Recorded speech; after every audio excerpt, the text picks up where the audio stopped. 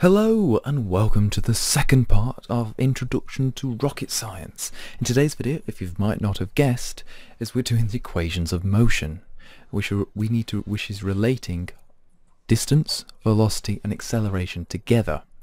At the end of this video, I will show a practical example using Kerbal Space Program to find all three of these.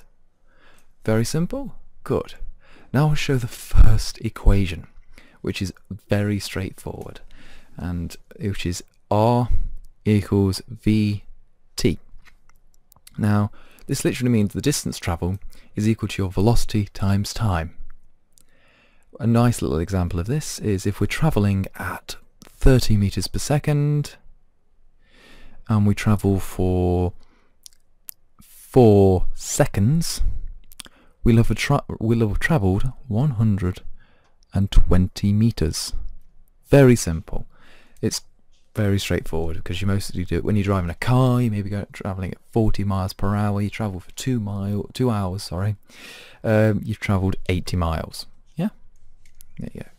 The second equation can be, I'm going to write it slightly differently before how you're supposed to write it, is if you're trying to find acceleration, acceleration is the rate of change of velocity, isn't it? So the way to think of rate of change of velocity is to think of two types of points on, let's say, a journey velocity. So you may have your final velocity, and the change of it is what you had initially, which is your initial velocity. Now we said it was the rate of change of velocity with respect to time, so we divide it by how long it took you to do that, and this will give us our acceleration. Now this is our average acceleration because it could, our velocity may not be uniform, but we just guessing it is, and that's our average acceleration. It is more common to denote it as Vf, which means final velocity, minus equals Vi, which is your initial velocity, plus At. This is a very nice way of putting it. Now the next equation can be derived directly from the second one, but this requires some integration. Now I'm not going to explain how to do integration. If this is not a maths tutorial, this is a rocket science physics tutorial. So if you want to learn more about calculus and differentiation, integration, all that lot, please check Khan Academy out, or other YouTube videos, or Wolfram Alpha for little tips if you just need a calculator, and try that out.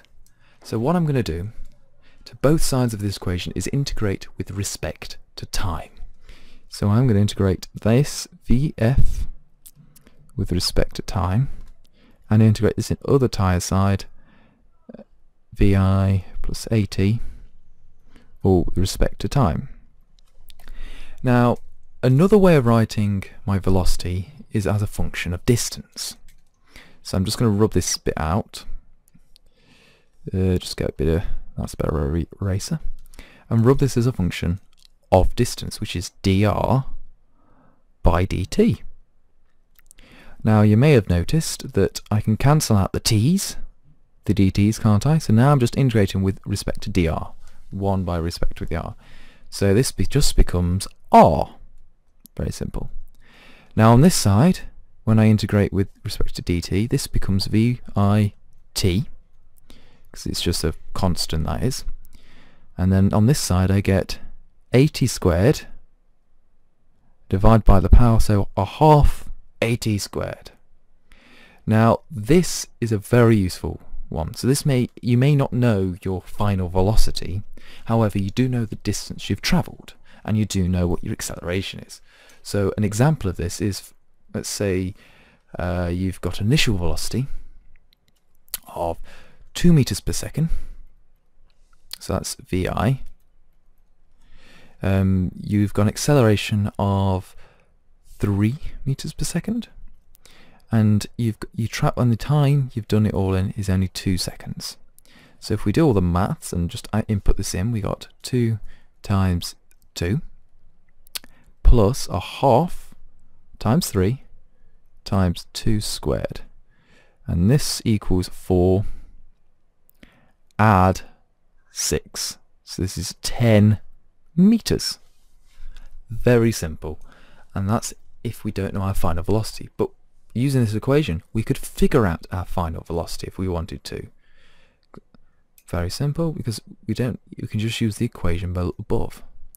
Now the fourth and final equation of motion is derived by using, oops, let's go a bit down again. Let's go there. By putting this equation here into this one. Now I'm not going to write it out because it will take too much time, but just trust me on this. The equation is your final velocity squared is equal to your initial velocity squared plus 2AR. So this is very helpful.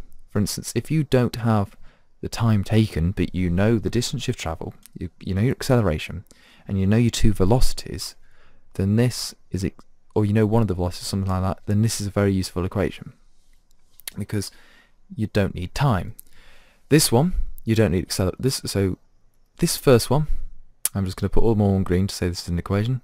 That one, you don't need acceleration.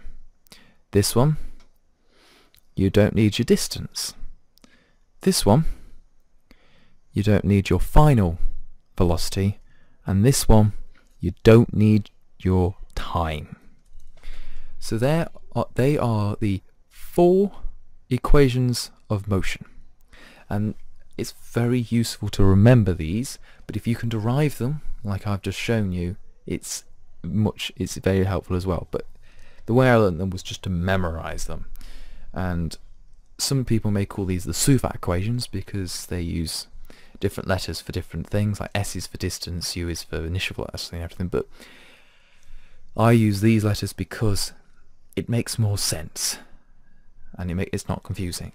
Now let's go to Kerbal Space Program to see this in action. Now we're in Kerbal Space Program. There are a few things I have to say before this, because many people will be oh, why have you not told me about this? But the first thing is, I'm assuming that the acceleration due to gravity is constant. Area resistance is negligible, and my mass doesn't change.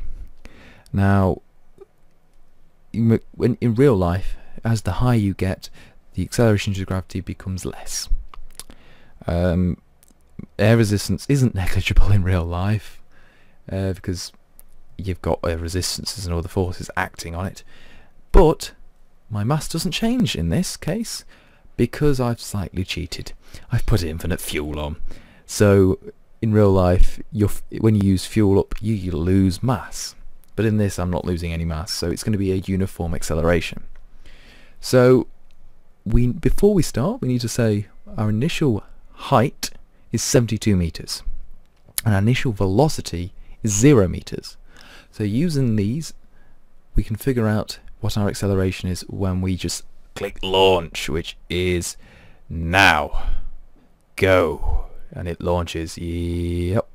Launch. Is it going to launch? No. Now, I'm going to click stop at about 7 seconds.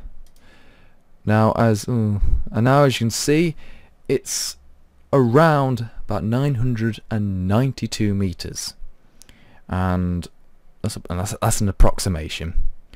And my velocity is 178.7 meters per second. So using this, I can calculate my acceleration. So I found my altitude, which is 992, minus my initial, which is 72. This gives me my distance, which is r. Okay. My initial velocity was 0. And now my final velocity is 178.7 meters per second. Now, using this, I can calculate my acceleration. Now, which of the 4 equations do you think it would be? Yes, it's the 4th one, if you didn't guess. So that means I need to the final velocity squared equals the initial velocity squared plus 2 times acceleration times the distance. Just need to rearrange that just to get acceleration on its own. So if we do that, we get this. It's the final velocity squared minus the initial velocity squared over 2r, which equals our acceleration. And it should, and I'll say should, work out to be 17.36 meters per second squared. See, and using this we can calculate how much more further it will go up in a certain amount of time. And this is very useful for if you want to know how high your rocket will ever go. So stay tuned for the next video where I will be talking about Newton's laws of motion. See you then. Goodbye.